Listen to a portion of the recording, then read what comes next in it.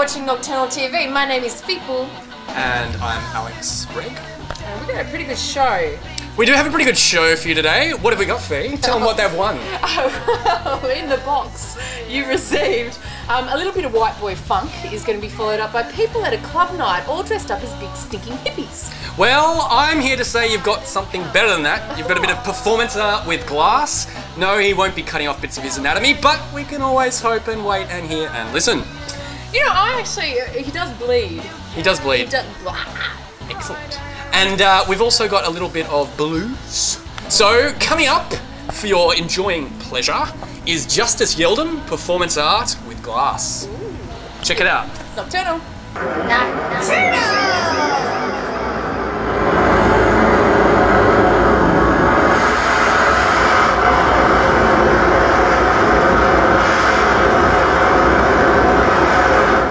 G'day, I'm Lucas Abella, also known as Justice Yeldham.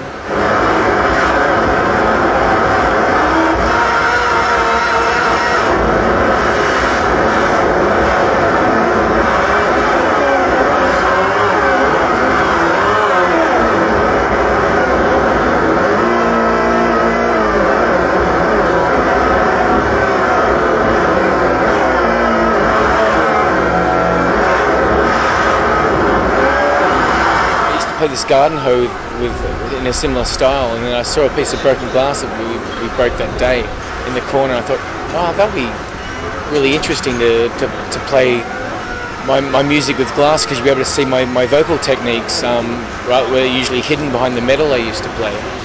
So I mic'd it up that night and debuted it, and that was in January 2003. And I was just amazed with the sound qualities I could get from a sheet of glass, and I've had a love affair with it ever since.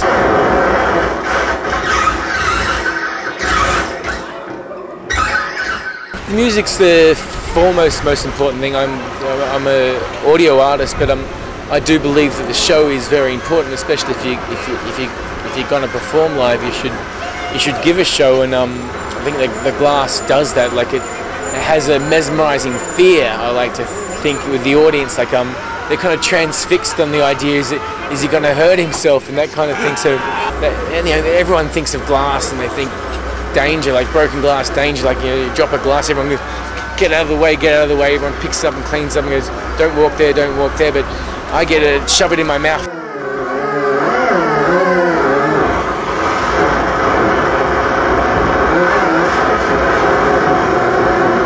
It's growing and expanding. I'm getting better at it. Like all my musical career, I've made different instruments and done a couple of performances with them, and then thrown them aside and neglected them and never really developed my ideas. And at the moment, I think it's important to continue with the glass, and because it's getting better, I'm getting more techniques and getting more control over it as a noise instrument. Like having control over a noise instrument's a miraculous thing to begin with. Like most noise artists don't have much control at all, so I'm really pleased with how it's going.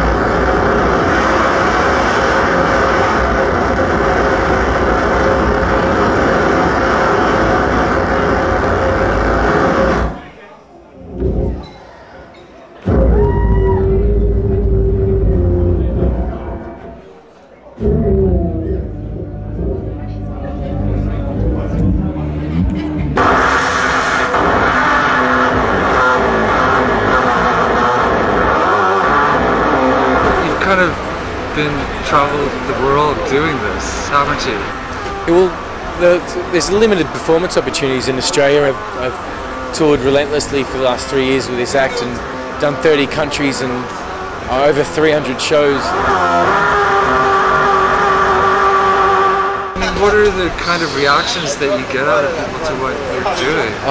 It's very mixed. You know, some people are just petrified, don't want to look, hide, and I've had people crying hysterically. You'll be surprised the amount of people have told me it's the most amazing musical performance they've ever seen in their life.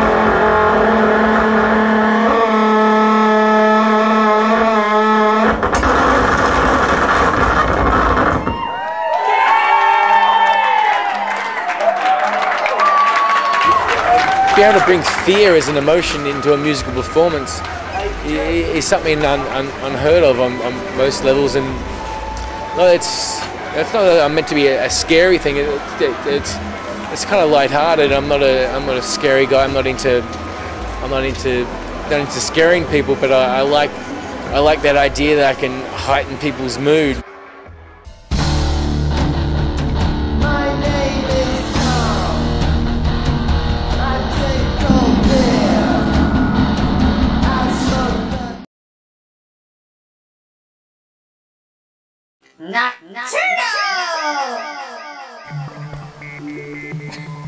That was wrong! I personally liked it. Yeah, you would. Mental case. But you know what? Like, I'm feeling quite pleased at this moment that he's not my flatmate, because, you know, a lot of cleaning up to do after that boy. Yeah, well, you know, you pay a price for art. Yes, you do. Hey, I got a story. You know, a little while ago was the Music Oz Awards, and this next band that you're going to see took the Best Blues Artist for 2006 Music Oz. But as he walked up on stage to accept the award, I love this. Yeah. You know what he did? He tripped over? He did a classic me moment. He tripped over, fell on the stage, stood up and accepted the award on behalf of the extended family. What a goober.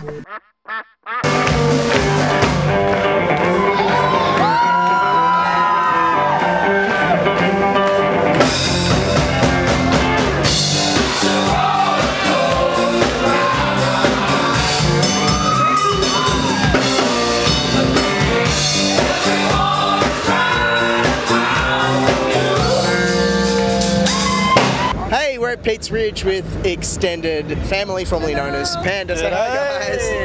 Hi. Now, what's this award you just won? Come on, brag. Apparently we're a bit of a blues group. Or we did well with a blues song that we've got anyway. And yeah, we won this fantastic prize which allowed us to play here today, which was fantastic. Music Oz Best Blues Artist of 2006.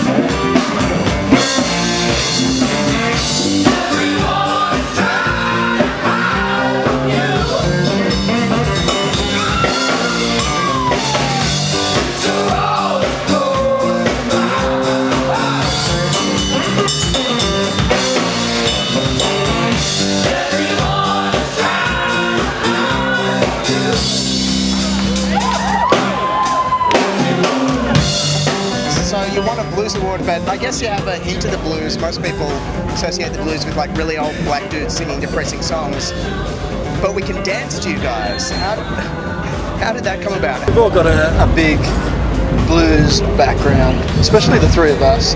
I know this group actually started off as a duo, a raw blues duo between these two. And it was fantastic, you know. People used to come along to the club, pub or whatever it was and actually sit down in front of the stage and just chill out and hear the blues.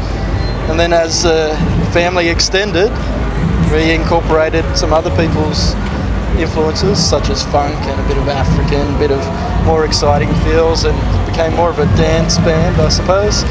Dance band? Dance, move, make you move? Boogaloo. We're a Boogaloo band. Fun band. Boogaloo. Fun? Boogaloo. We all love roots, and so we've all got a bit of black inside us, especially our drummer.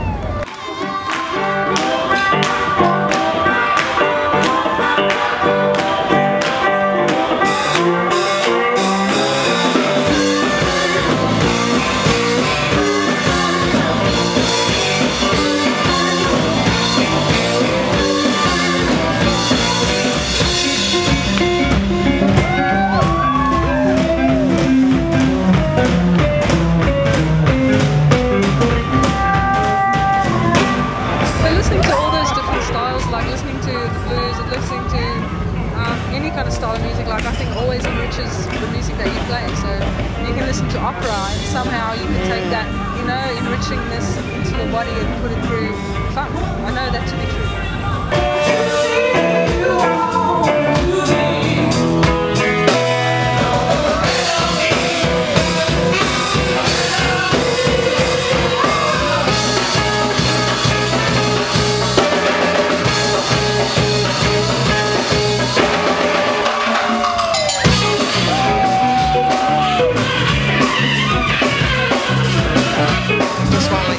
Is like a sense of fun in your songwriting and when you play. Absolutely everything. Yeah. Without that, there's no real point in us doing what we. I think that's what works for us, especially at festivals, is the fact that we enjoy ourselves so much, and it's a contagious vibe, and it just spreads.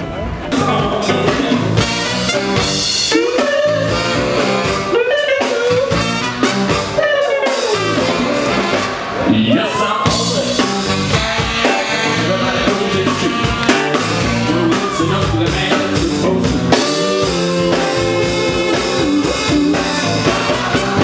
Well, that was a little bit of footage from the Peats Ridge Festival.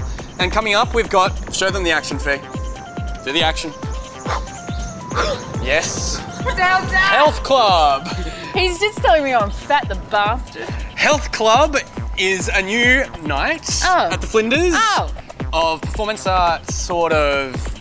So I don't need to lose weight? No, you don't need to lose weight. Huh. You just need to go to Health Club. Get drunk? Well, maybe. Thursday nights at the Flinders in the city. Funk, performance art, hippies. Yeah, oh no, I think they like change the theme every week. So it's like it's got a different theme every week. But the night we went down was for the big stinking hippie night. Big stinky hippie night. Check it. On Nocturnal.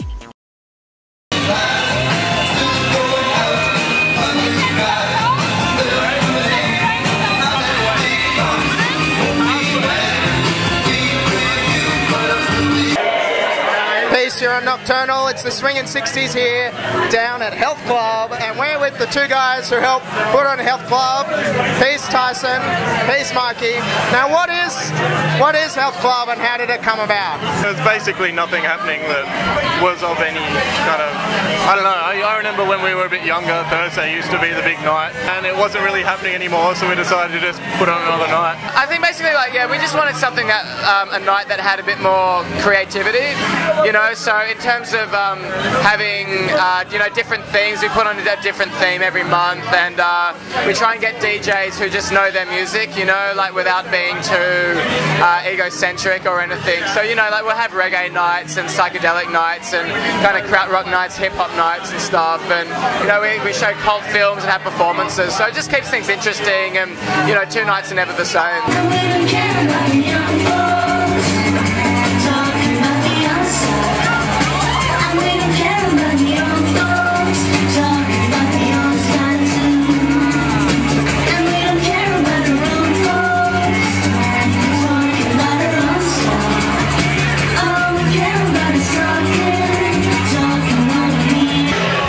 Okay, it's called Health Club Night. What do you do to keep healthy?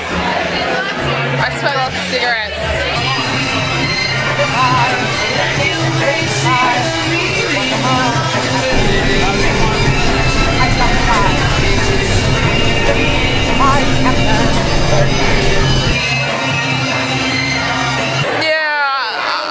I think that people take things too seriously, you know? Yeah, no, we just, you know, we like to do things in a tongue-in-cheek way, yeah, you know, like, because we're not night promoters by any means, you know? No, like, we're not players, that's for sure. No, definitely not, yeah. So yeah, I think, oh man, I can't remember what the question was.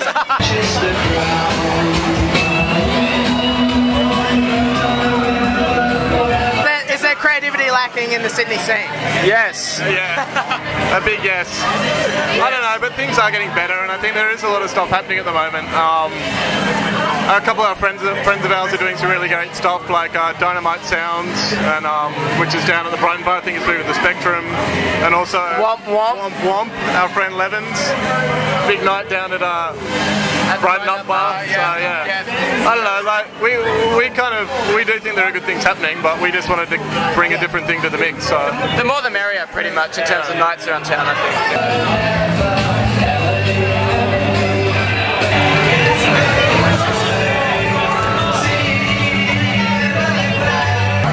question on the 60s, the whole 60s psychedelic theme. Are the 60s coming back? Are the 60s like more relevant today than they've ever been with our rock war? Or is it just an excuse to wear lots of colours? You know, a bit of column A, a bit of column B. And I think there's a lot of excitement in the air around Australia at the moment, and I guess like we just wanted to reflect that with this night on Australia Day. So yeah, I don't know. I mean, it was an era where there was a lot of people were protesting war, and I don't know, we've kind of loosely themed the night around some sort of protest. Yeah. But basically there is a bit of irony thrown in there.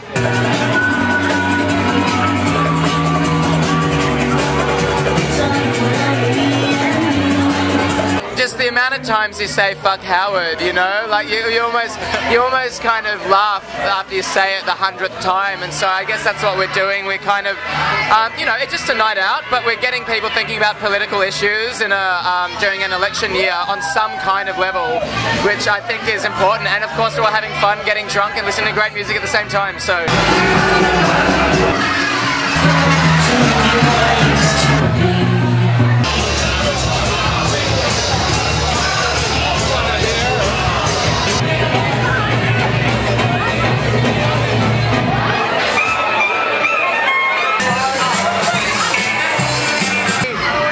Every Thursday at the Flinders, and it's www.myspace.com/Health Club Night. Health Club Night. Yeah. Cool. Well, let's give a big peace out to Mikey and Tyson. Peace, dude. Peace. Yeah. And come and check out Health Club.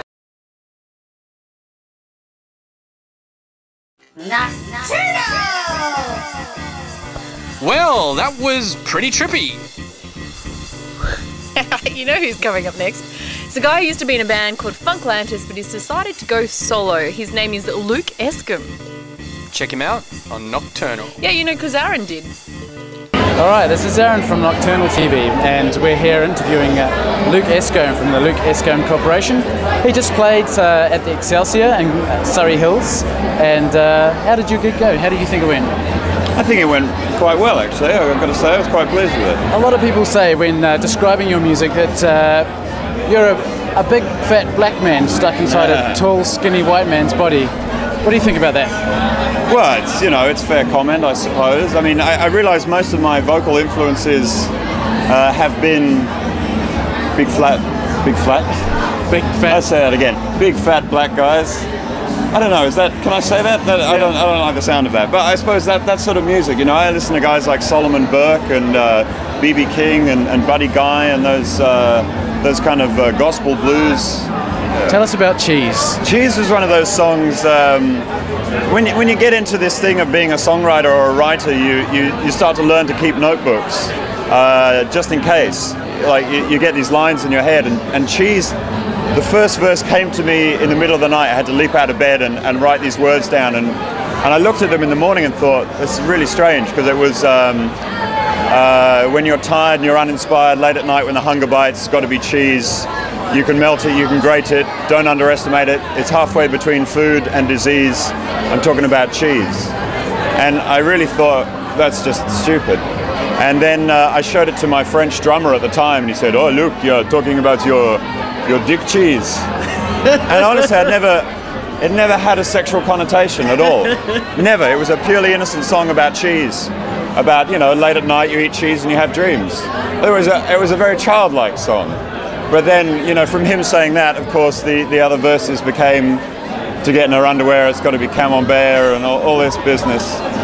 And, you know, it's had a nice little groove, and we could jam on it with the band for 20 minutes, and always got a little chuckle, and it's one of those songs that's just stayed. It always seems to be a favourite, so.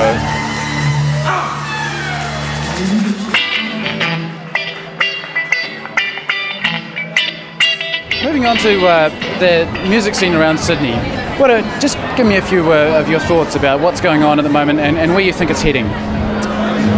Wow, that's tough. I mean, you know, when you actually go out and go to the smaller venues every night of the week, there's always something different. You know, there's a real diversity of things here in Sydney. And it might be that the spotlight falls on a particular sound at a particular time. I guess Obviously, the Cat Empire was a band from Melbourne, but that was a big sound for a while, and suddenly, you know, it seems like all bands are trying to sound like that, but it's not true. You know, there are bands that were making that sound, and now they've realized it's a commercial sound, or maybe they're getting more exposure because of certain bands. But I think there's really there's a great diversity of things out there, and I think there'll always be a great diversity of things out there. And it's just, I just hope that maybe there's more of a public spotlight that maybe could be taken away a little bit from, say, shows like Idol, and fall a bit on, you know, the fact that there are thousands of idols out there on stages every day in Sydney. I mean, you look at a gig guide and there are 25, 30 gigs every day, at least, in Sydney. And a lot of it is fantastic. Luke is quite a tall guy. I'm quite a tall guy as well. I'm 6'1", so if you don't want to come and listen to his music, at least come and see him as a bit of a freak show, because... Hey, that's good. I'll take that. whatever gets them through the door. And you've actually got a website as well. If people want to check out your website, what's your address? Well, it's www.lukeescombe.com. You might have to spell that your surname there. All right, I'll spell it out. It's LukeEscombe.com. Also, www.myspace.com/Luke Escombe.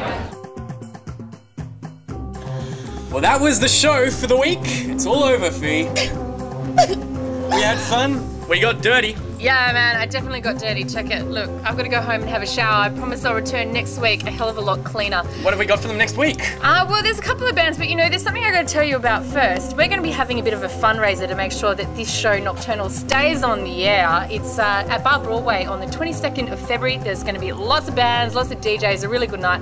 And of course, the money you help us raise keeps this show rolling. So make sure you're there, February 22nd. Bar Broadway. Come check it out. Hang out with the Nocturnal crew. Oh yeah. And also, if there's anything you want to check out from Nocturnal, anything that has grabbed your interest, hit up the web, www.nocturnaltv.org.